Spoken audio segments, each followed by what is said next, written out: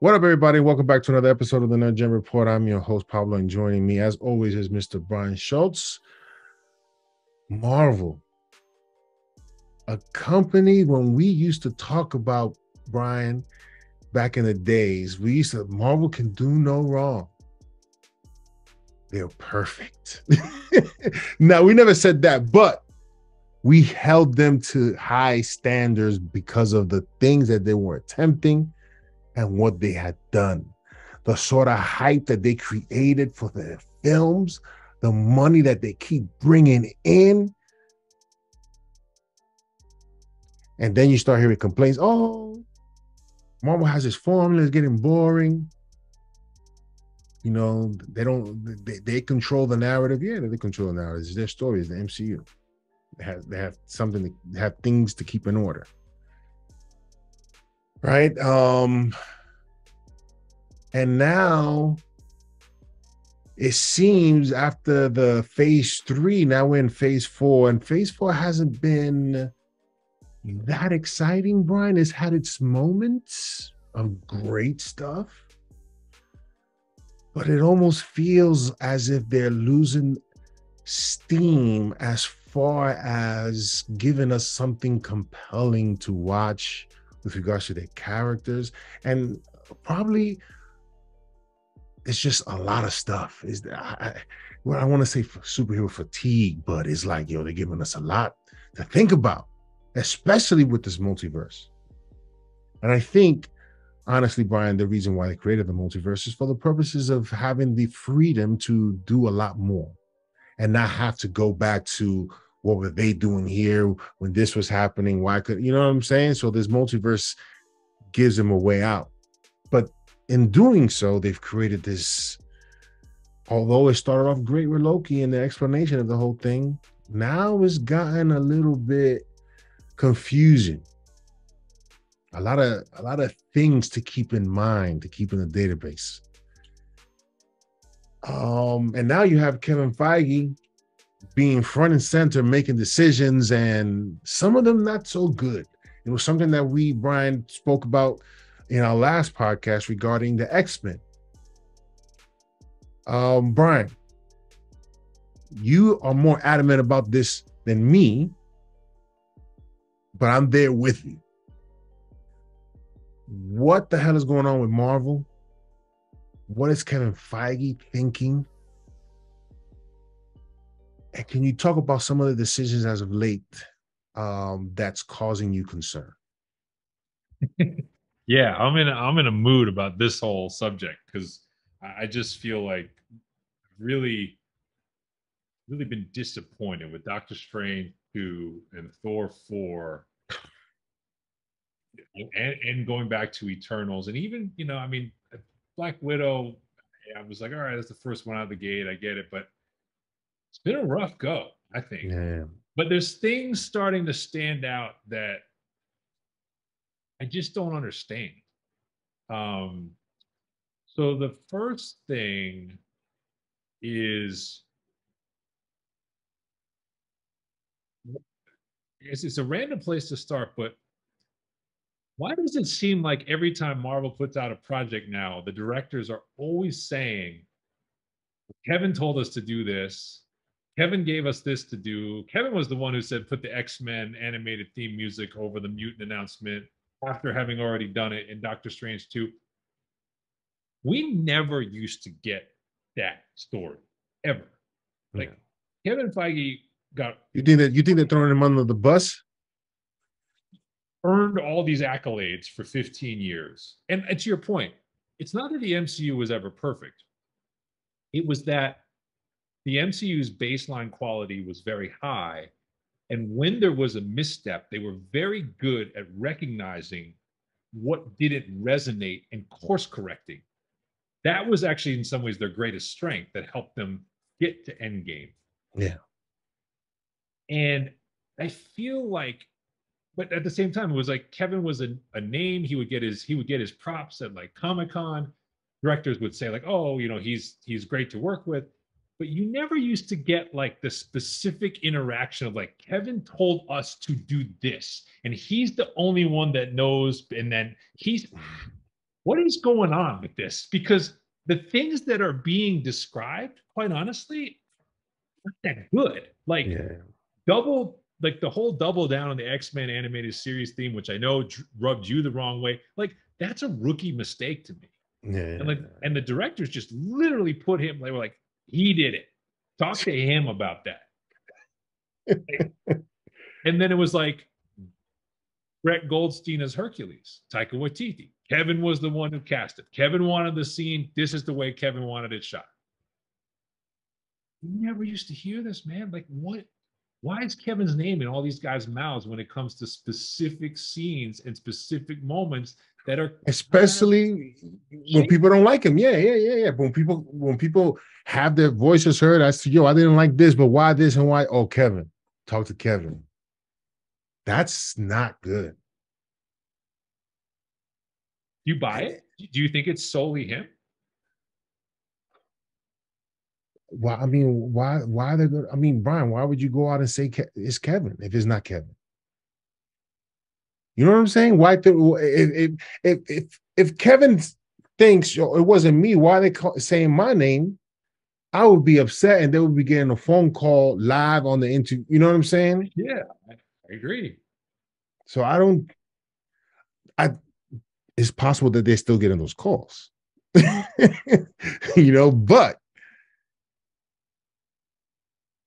Brian, I think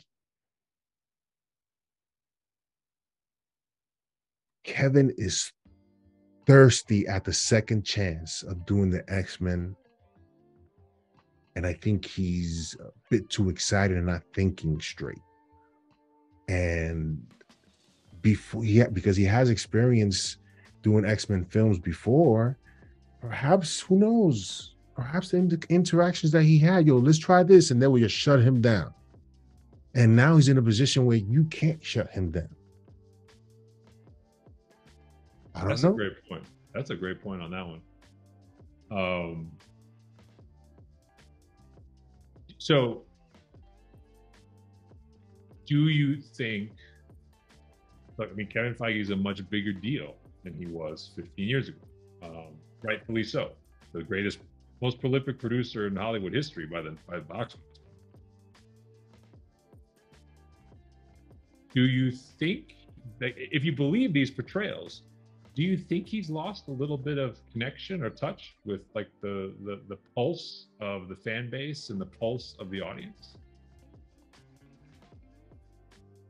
Is he Is stretched too thin to really be I mean, this is a as conversation. Yeah, yeah, yeah. I mean, we've spoken about this in the past. Yo, Brian, Kevin, he has a lot on his plate. How can he do all of this? We thought he was a machine. He wasn't real. He's an alien. And he's taking on all these things that are happening at the same time and having his input. Perhaps a result of all of that came to head with Phase 4. Sam Raimi, do whatever you want. Chloe, you're an Oscar-winning director. I don't need to worry. James Gunn is James Gunn. Taika, Oscar-winning director. Do what you want. Thor Ragnarok was fantastic. Look how much money it made.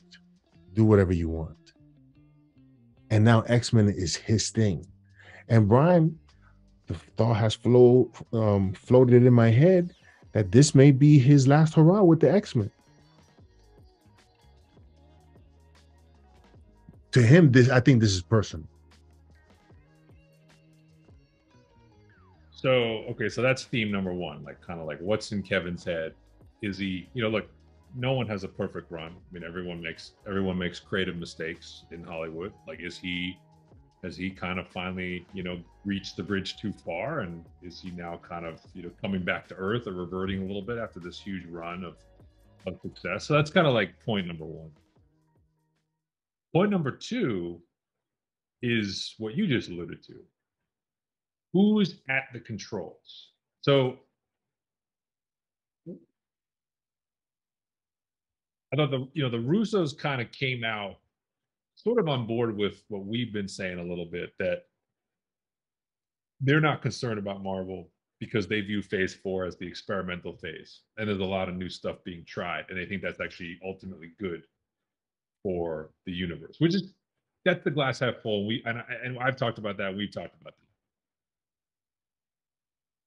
But also interesting, I thought, was Ethan Hawke chiming in on this subject without being really asked that about this specifically.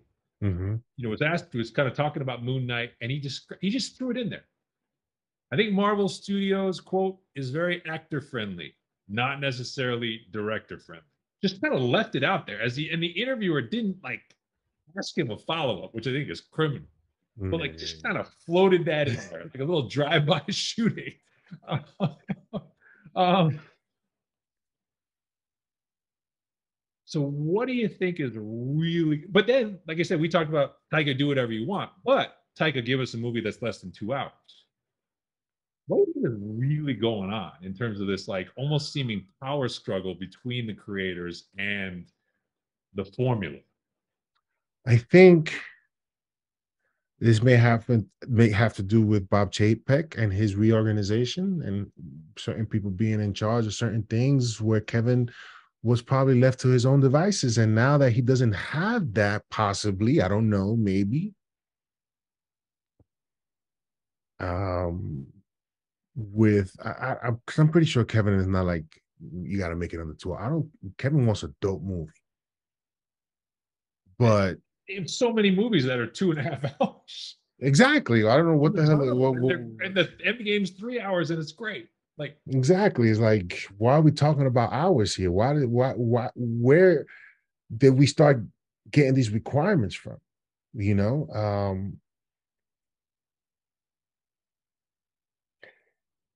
I think it has something to do with that, and possibly Kevin Feige. You know what?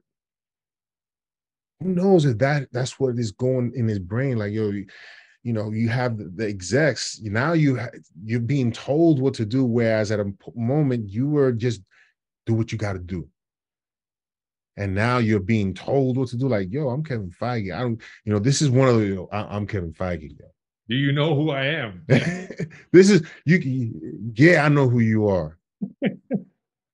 Do whatever you want, man. So I think it has to do. I think it's mentally. I don't.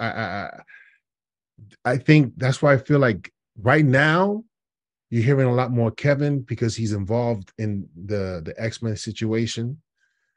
And this is his thing. This is where he gets a chance to do a redo of what he thought the X-Men should be. And this is a very delicate thing that you cannot mess up. And this is something that we've talked about over and over again. You cannot mess up the X-Men. If you do, it's over. So you hit on the elephant in the room. I think this is not being written or talked about nearly enough, and that is Disney's financial objectives and what they might be doing to the MCU and Star Wars as a related matter. This is the reality is, remember, Disney was pressured by an activist investor to put more money into Disney Plus over the parks business, over the merchandising, and they did it. And during the pandemic, everyone thought streaming was the greatest thing, right? If you were involved with the streaming business, valuations went to the moon. And then they didn't.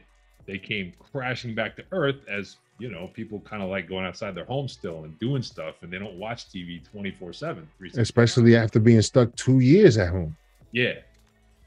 But Disney went out there and said, we got to get to 230, we got to get to Netflix level subscribers by 2024, 230 million subscribers.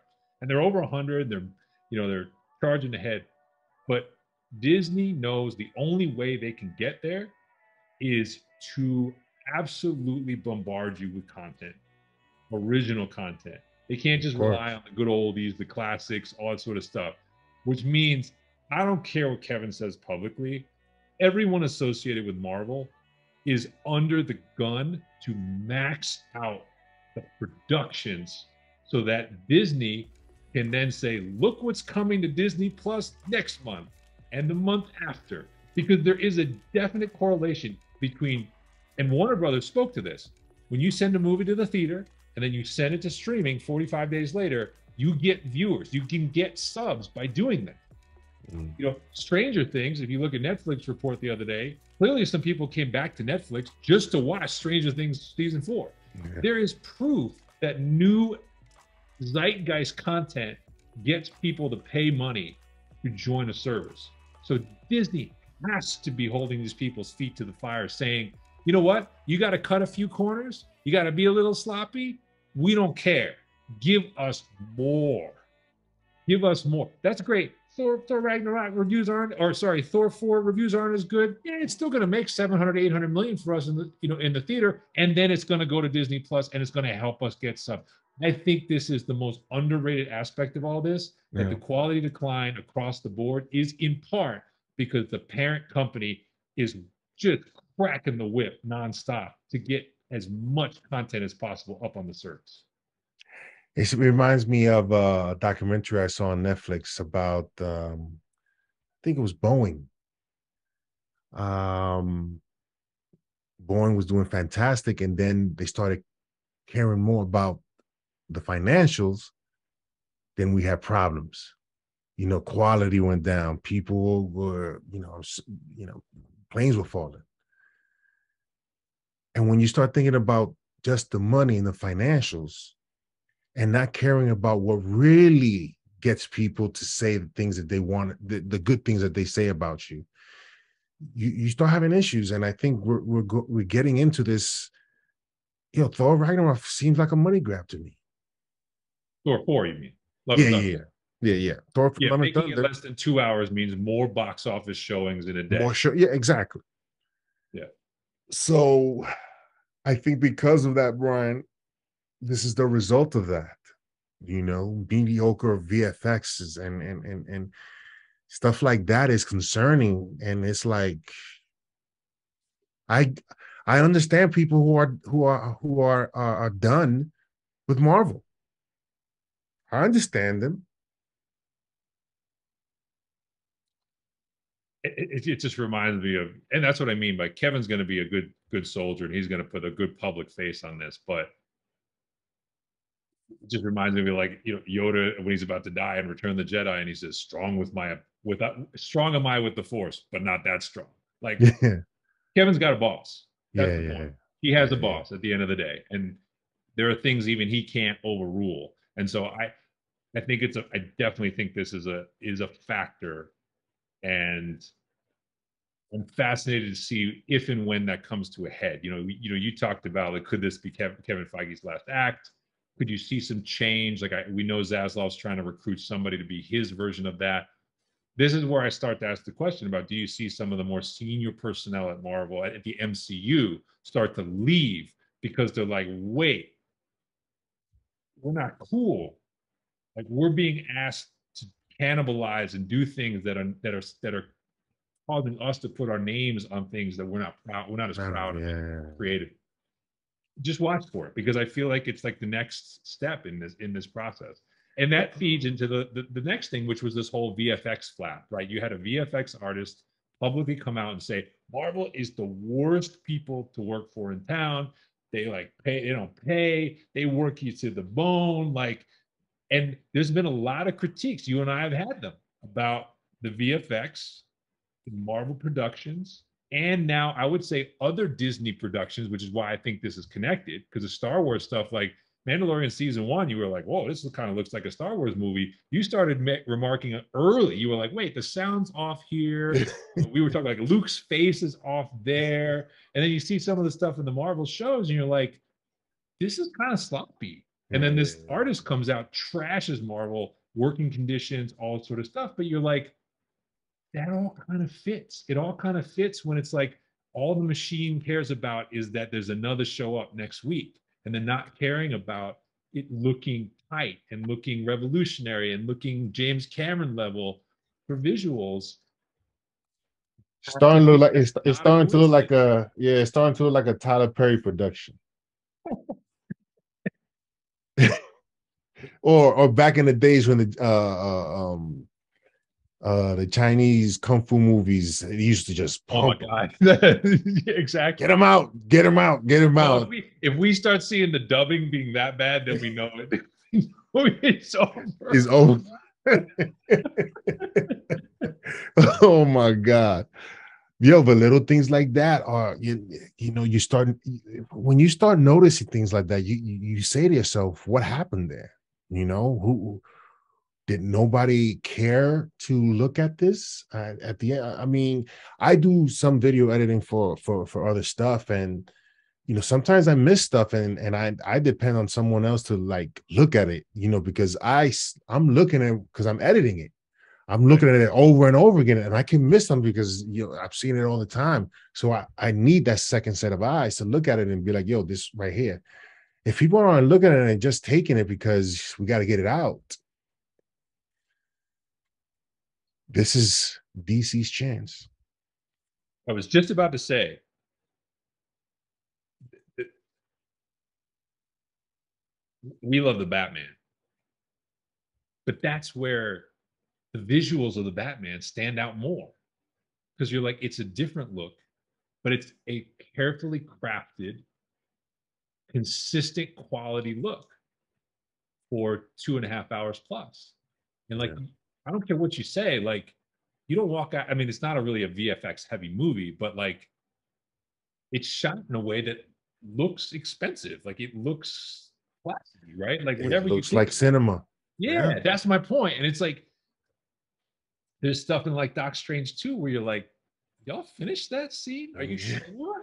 Like, does somebody miss a color or miss a gradient in some of the multiverse? yeah. There's and like, listen, Marvel's had some VFX stuff in the past earlier on. Like, it's not been their greatest suit, but I think back then it just didn't stand out to me as much for some reason. Maybe because the storytelling was more consistent. I just Yeah, forgave it. But yeah.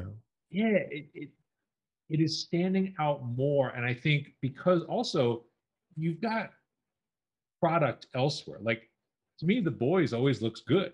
Like, you know what I mean? Like, there's other productions where the quality and the like, we saw the Lord of the Rings teaser. I don't know how idea how good that show's going to be, But it but the looks. money is visible in the 2 minutes. Yo, you think if you don't spend that, I'm not saying that you have to spend this kind of money, but your joint, if we live in this, yo, your joint gotta look dope. It gotta look dope. If it don't look dope, then we see the quality. Yo, I don't want to go back to CW World, yo. Feels like we're getting there with some of these shows. Yeah. So I don't know. Last one for me is one that's really annoying me these days because I think it's pure revisionist history. There is this thesis out there that the reason why the MCU is in a slump is because we don't know where we're going. We don't have the grand plan. That the grand plan will save everything that's going on. Look, I'm as interested as the next person in the grand plan, but I think it's such a cop out. Yeah, yeah. Such a cop out because, and I can prove it to you because let's take Iron Man 1, let's take Captain America Winter Soldier, let's take the best of Marvel. And if I said there's no Avengers movies around them, are those suddenly bad movies because of that? They're still great movies.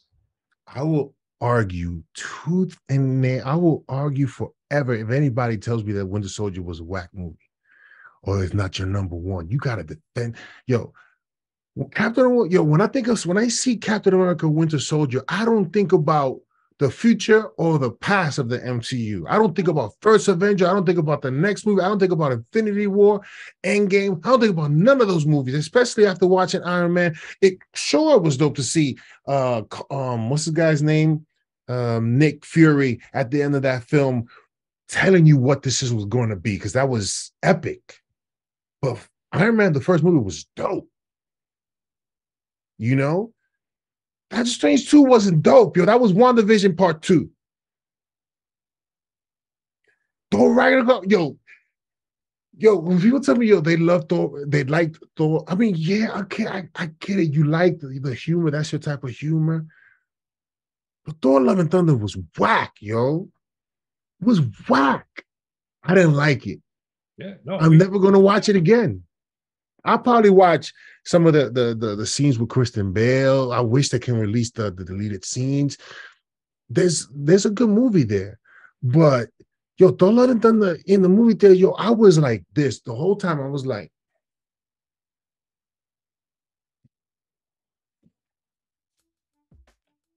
and then But I agree. there were certain I moments that I agree was with you. like this, And that's my point, is that like those movies can stand alone. Yes, it's awesome that there were, in Winter Soldier, Stephen Strange's name gets dropped, and like there's Hydra, and there's all these connections. It's not what makes the movie great. The movie's great because of the storytelling, the acting, and the execution. That's what makes the movie great. What the grand plan did was it allowed Marvel to get away and paper over some of its mistakes. The grand plan is what got Captain Marvel to over $1 billion of global box, which when it wasn't that great a movie. The grand yes, plan didn't make the good movies good. And that's why I'm like, don't tell me that like if you knew it's like, hey, if I knew we were building the Secret Wars, I'd like Doc Strange too. No, you wouldn't. It wouldn't change how you feel about that movie. It wouldn't. So this is about a slippage in the quality of the storytelling and the execution of what's on screen. It's as simple as that. And let me ask you this, Brian. If this movie was a like a Wanda Scarlet Witch movie. Let's say it was Wanda. I don't know. It was a Wanda Scarlet Witch movie, standalone movie. Would you have liked it more?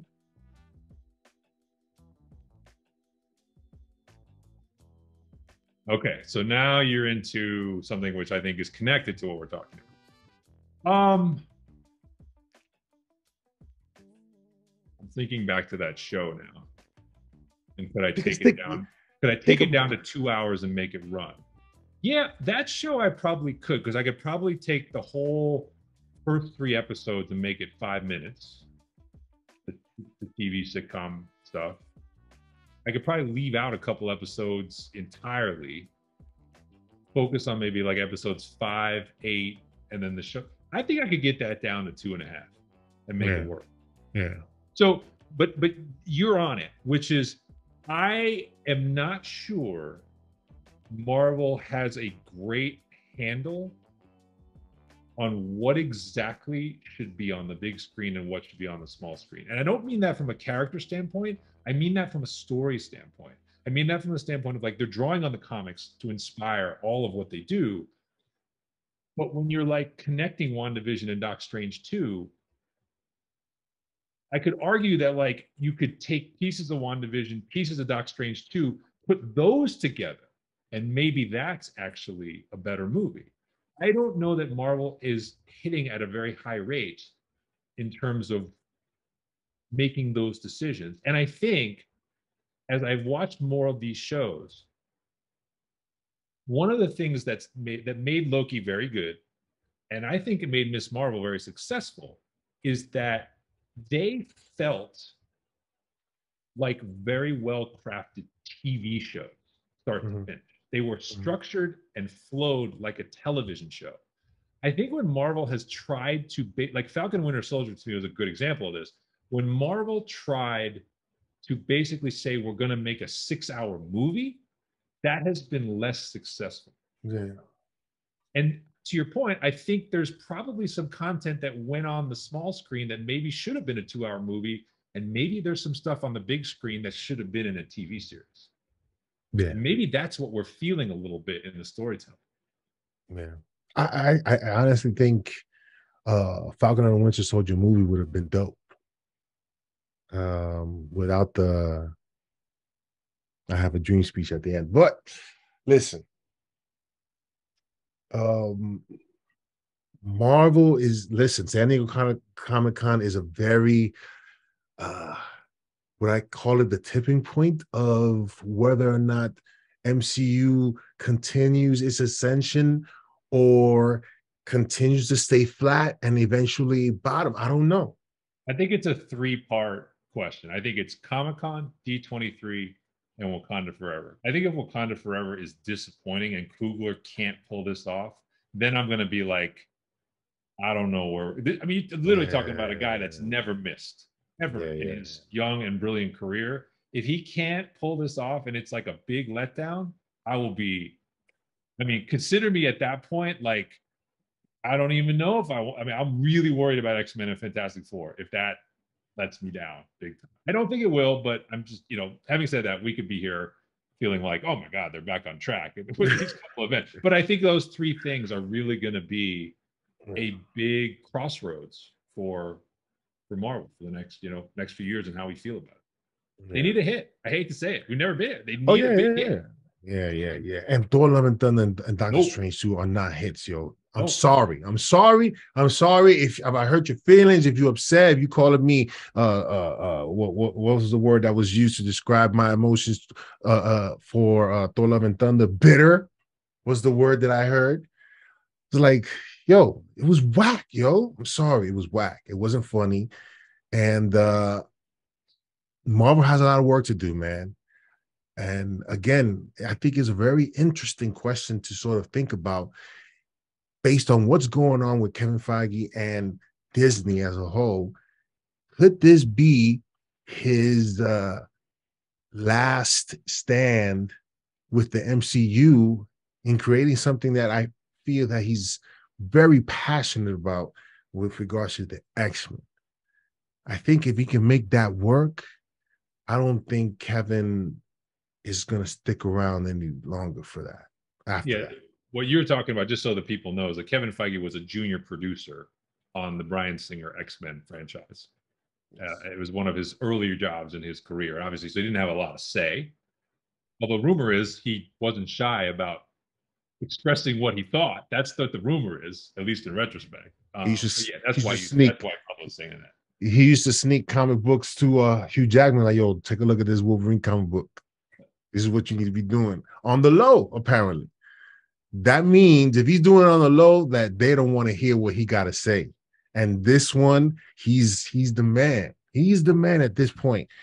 So it's going to be a very interesting couple of years, and where we get with the mutants. Um, I have a question, Brian. How upset would you be if X-Men is never used in the MCU? The word, The word X-Men. yeah, I'd be disappointed. Um, there's a rumor that title's being changed to the Mutants. Now, obviously, there's also X-Men '97, which was the sequel to the animated series, and at least so far, that is the word is in the title. But if we were to theorize that the final title removes the word X-Men and they don't ever say that word, and I think the audience is smart enough to figure out why that might be happening. I'll be very disappointed because I think that, and I commented to you over text. I think one of the things that makes the X Men special is the purpose of the characters, why they were created, the time period in which they were created. I think that the name and the universe really stands for an exploration of society, persecution, acceptance, and inclusion as much as anything in the comics verse. So to shy away from using the actual name, I think would be sad because Yeah. that's a lot of what I think of in a lot of these stories is that's what I think is the backbone, what makes the mutant discussion and sort of how they fit into society really interesting. And I think this MCU, we don't know how they're going to pull it off. I think it's challenging, but I think it's also opportunity because they have an existing universe. So how do they work that bias in? They also have, look, they have a society and a culture all around them now, where these questions are very relevant. Maybe, as maybe as relevant for different groups as they were back then. Maybe it's some of the same groups. But so to me, that's like in the hands of great writers, that should be fertile ground. Yeah. And then to not, you know, if you're going to have these guys in suits with an X and you're going to have Cerebro's door have an X and like there's Professor X, but you can't say X-Men. X-Men. Yeah. And I just, Yeah, that's sad. it's That's not sad. it's not a neg it's not a term to me that carries any negative connotation. It carries, like I said, positive messages about Yeah. inclusion. Yeah. And we'll end it off on that note. What the hell is going on with the X-Men. No, sorry, not with the X-Men, but with the MCU and Kevin Feige, and um where is this all heading to? I think you heard a very interesting conversation regarding the possibilities of the future of the MCU without Kevin. Um Possibly, and this being his his baby, and once he's done with that, he might look for other things to do. Who knows? But very interesting concepts and discussion. Let us know in the conversation below what you guys think will happen. What do you guys think with what we think about this whole thing? Please remember to hit that like and subscribe button. We'll see you next time on the Nerd Gen Report.